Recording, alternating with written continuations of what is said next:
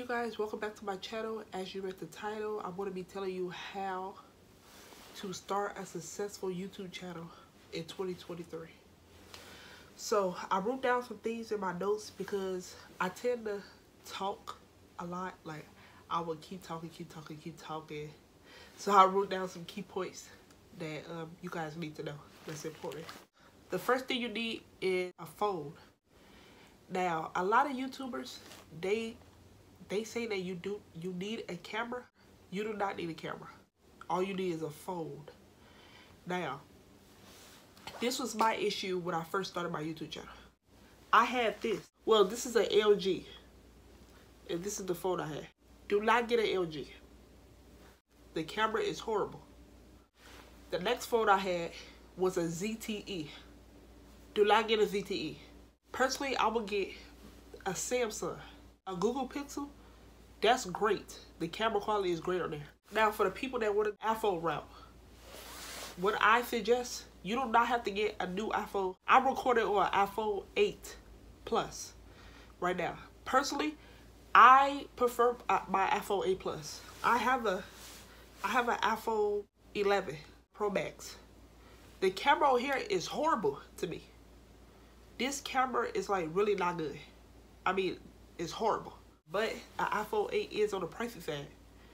I got this iPhone for like $200 and some. Another thing you would need is, I know a lot of YouTubers say you need this, but you do need this, is a ring light.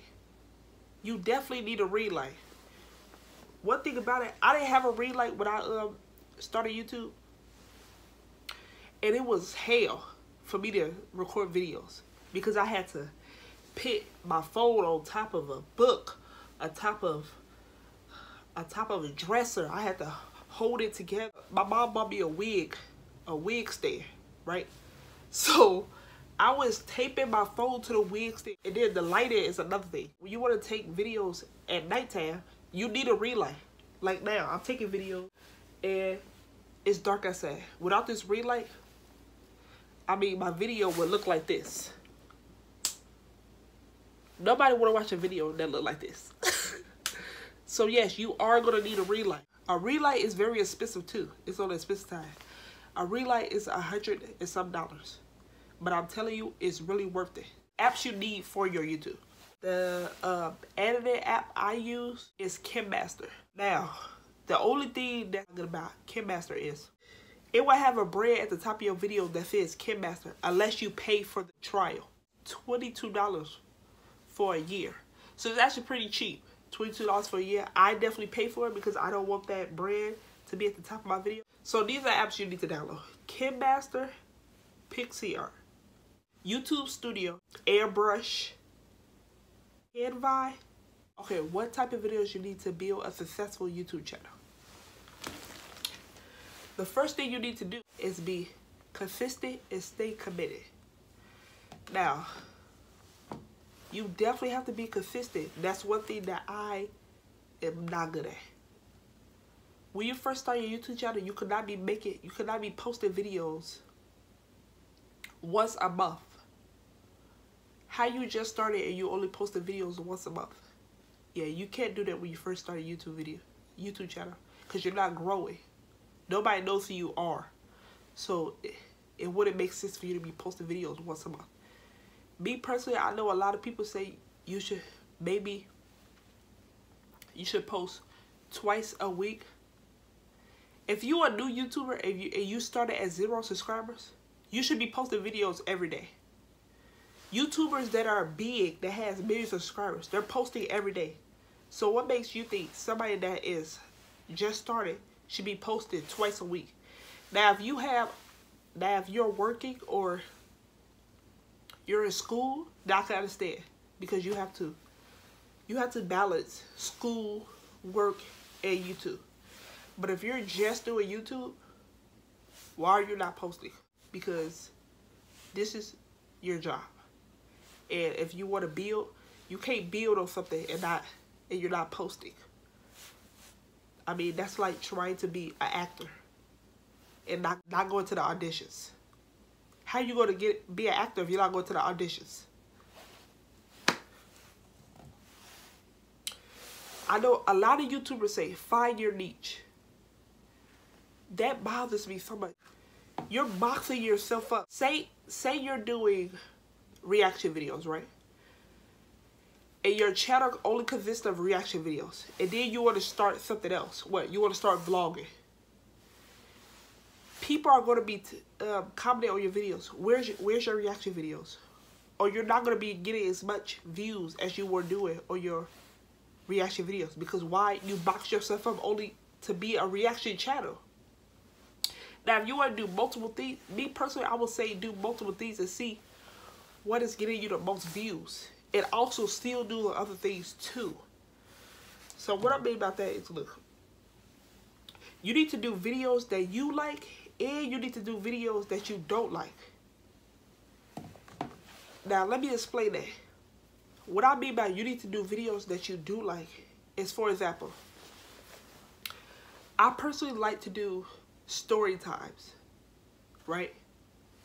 I like to do story time, but I do Mucky videos, the Mucky app. The Mucky app videos are getting me thousands of views. My story time videos are giving me hundreds of views. But I love to do my story times, and I tolerate to do my Mucky videos. See how there's a balance there? This is getting me all my views, but I'm still doing a thing that I love to do. Now you get it? So that you won't be doing videos. Sometimes people that start their channel, they only do videos that they like to do, and they're not getting no views. Other than doing the popular videos that other people do, TikTok videos and pranks and stuff. You might not like to do those, but you need to do them if you want to build your channel up or if you want to get views. Still do the thing that you love to do, and also do the things that you don't love to do, so that you still could be doing things you love and things that give you views. If that makes sense to you. The next question is, what video should you start with? A quick minute video just saying what your channel's back like. This channel, I'm going to be doing blah, blah, blah, vlogging, so, and then post that. I think that's a great first video. The next question is, how many times should you post? Like I said before, if you don't have a job or if you're in school, post every day. Another thing is promote yourself. Now, basically how to promote yourself, or promote yourself on all your social medias. Facebook, Snapchat, Instagram. Now, I know if you're like me, I know a lot of people like, I don't want to post my YouTube videos on my Snapchat because I'm scared of what my friends gonna think. That was me. I can't lie, that was me. I'm scared of what my friends gonna think. Because I was in high school when I was doing YouTube.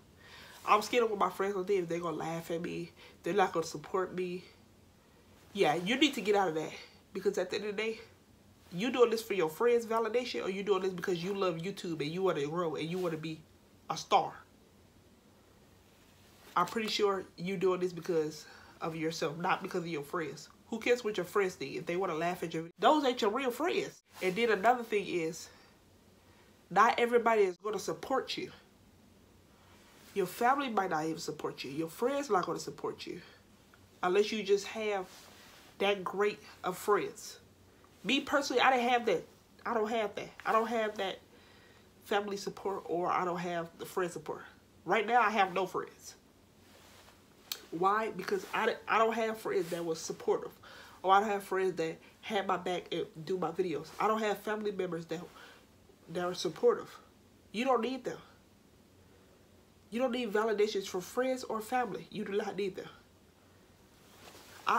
I know I had two people that was like really supportive, and it was one of my brothers and my mother. My mother was like really supportive. I mean, she bought me backgrounds. She bought me a stand for my birthday to hang my backgrounds on. Like, my mama was supportive. She bought me tripod. You really only need that one person. And if you don't have that one person, support yourself. You don't need somebody to support you. You know, it is, don't get me wrong, it's nice to have that person. I was blessed enough to have my mother's support.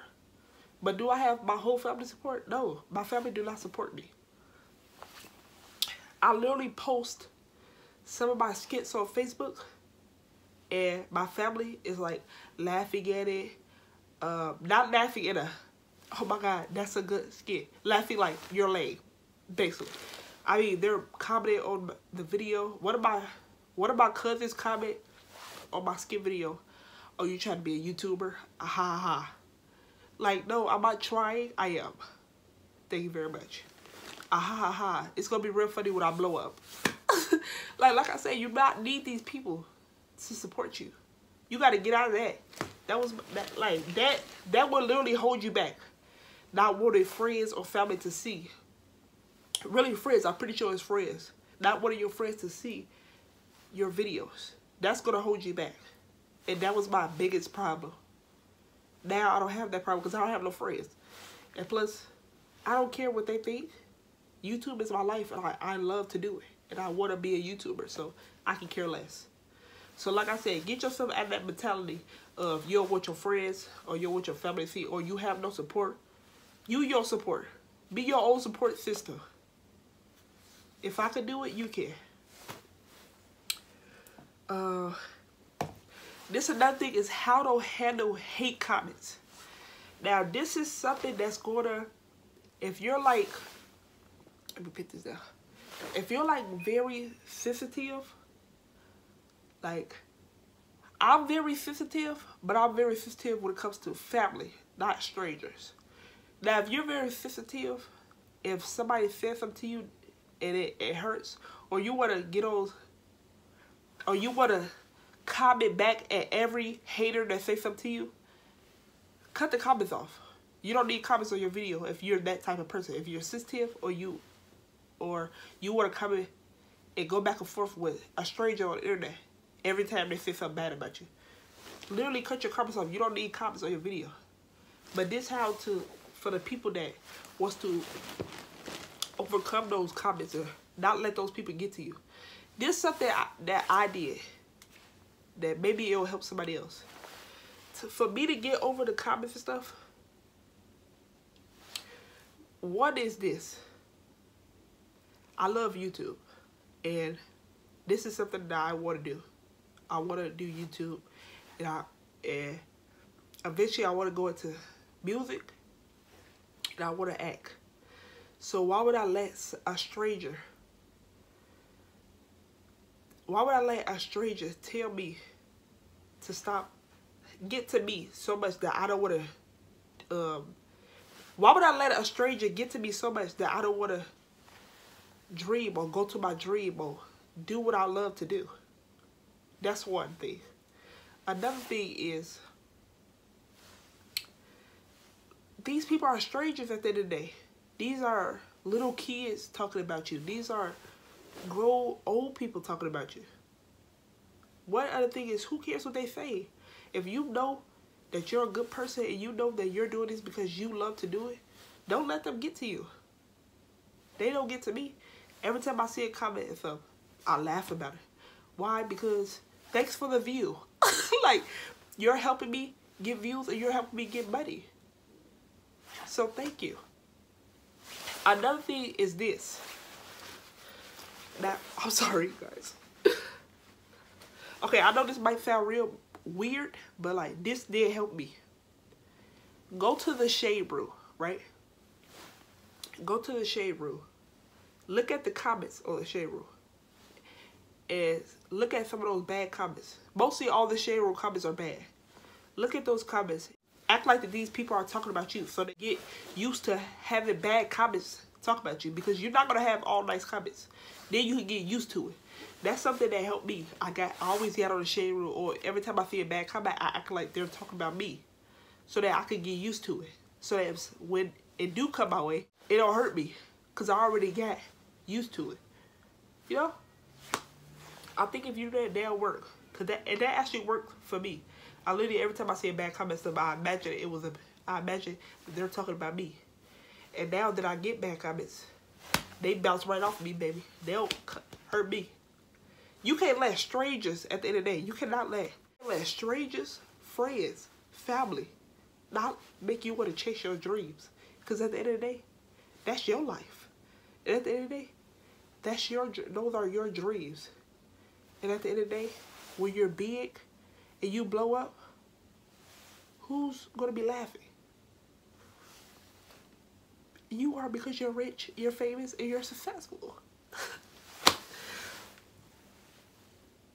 Okay, so what you need to be able to get monetized on YouTube, you're going to need 1,000 subscribers and 4,000 watch hours. Now, I know that sounds like a lot because it very much is. It took me, I started YouTube in 2019. I got monetized last year, was it 2020? It was like at the end of 19. So basically, I'm gonna say it took me 2 years to get monetized. The reason it took me 2 years to get monetized is because I wasn't consistent. You can't want to get monetized if you can't want to get monetized and you're not even consistent. Imagine if I was consistent. I probably would have got monetized that same year. To me, the subscribers are easy. It's the 4,000 watch hours that get you. The longer your video is, the more watch hours you're gonna get, especially if people are gonna watch. Say if you got a 2-minute video and that video got 1 million views, you probably got like what, 1,000 watch hours just for that video, because it's so short. Now imagine if that video was 30 minutes long and you got 1 million views on that video. You did probably reach your 4,000 watch hours already. But I feel like you could get 4,000 watch hours and you get 4,000 subscribers if you post. 4,000 watch hours and 1,000 subscribers if you post consistently every day. And you posted a lot of videos. Like, say you posted like DB Nation. I don't know if you know DB Nation when they first started. These guys was posting like 12 videos a day. And look at them now. Like 12 videos a day. These YouTubers are posted. These top YouTubers are literally posted every day. DDG, that man posted almost every day. Dub, he's posted every day. And they already have clout. They can literally post once a month, but they post every day. Why? Because it's building their channel more and more. So if YouTubers that already have the clout is posting every day, what you think you need to do? You need to be posting every day. So yeah, it is going to be hard to get. To me, it was harder for me to get the 4,000 watch hours, like I said. To me, I feel like it's going to be harder to get the 4,000 watch hours. But you need to be posting videos that are long. So yes, that's everything you need for a successful YouTube channel. Especially for a small YouTuber like myself. Because I just watch a lot of these videos and I feel like a lot of these big YouTubers, they don't tell you everything. Or they're telling you things that you don't need, like a camera. You don't need a camera. You need a phone. What do you need a camera for? You don't even have a laptop. Like why you ban a camera and you don't even have a laptop? People don't have money. So it's like they don't think about the people that don't have money. Because why? They have money. And you talk to us. It's like they forgot what they came from. That's everything that you're gonna need to build a successful YouTube channel in 2023. So thank you guys for watching this video. Don't forget to like, comment, subscribe. Get this video a thumbs up, and I'll see you in my next video.